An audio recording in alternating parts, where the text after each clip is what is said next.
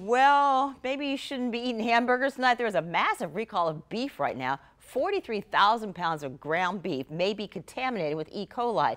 Lakeside Refrigerated Services, that's the group making the recall. Let me say that again. Lakeside Refrigerated Services. They're recalling select packages produced on June 1st, sold under various brand names, including Marketside Butcher, in stores nationwide. This includes Walmart. So look in your freezer. If you have this product in your freezer, you are urged not to eat it. The experts say throw it away or take it back to the store. We have more details for you on our website, firstcoastnews.com.